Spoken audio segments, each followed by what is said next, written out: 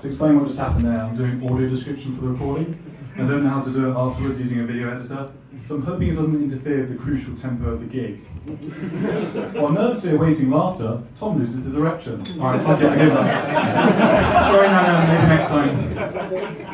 I've just come back from Amsterdam. I guess one way to describe the city is that it's like you're in secret cinema for porn. But even if I weren't the sort of guy who would get a prostitute, as in if I had money, I wouldn't do it there.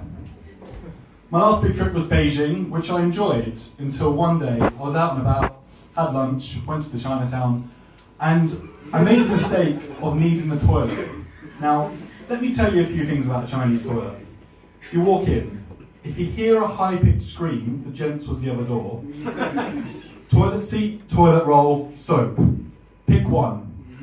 To this day, I have never followed through and actually used a Chinese toilet without crying. Speaking of crying, I'm back in online dating. To be fair, it has been mixed results. Yes, on the one hand, a number of women have rejected me, which is always disheartening. But on the other hand, there are a few women who gave no reply. I guess the main thing I've got going for me is that I'm tall. So for my profile picture, make sure to include the height chart in my mugshot. But I think maybe online dating just isn't for me. I'm not saying I'm old-fashioned or anything, but I still end every message with stop. Which incidentally is how the woman usually starts her reply. But I knew social media wouldn't be my cup of tea when I thought the caption #NoFilter referred to rolling joints. I had a job interview recently. I think generally I'm good at job interviews, and I should know because I've had 28 of them.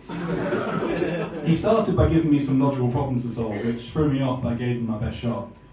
Then he asked me about my previous employment, and finally he asked if I had any questions for him.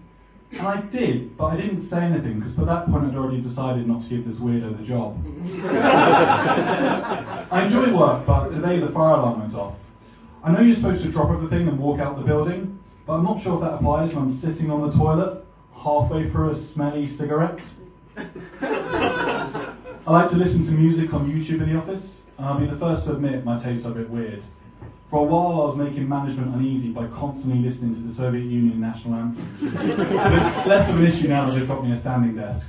And I get on well with my colleagues. In fact, one recently came out as a transgender woman.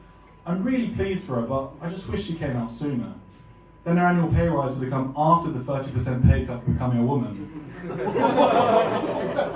So I'm at the stage now where I just want to avoid the news. In the latest on the Me Too movement, we have another footballer accused of groping a teenage boy, although he said it was ball to hand. And I find it quite sobering that in my own lifetime there have been two serious royal car crashes, both orchestrated by Prince Philip. But the final straw for me is when the Syrian government recently announced that they'll be accepting refugees in the event of a no-deal Brexit. What's worse is that I think most people's main worry about Brexit is that it won't be as good when Love Island's set in Guernsey, but the winning prize will be food. Needless to say, I've never watched Love Island. I much prefer the book. So it was my birthday last year. I'm only 26 and already my senses are starting to dim.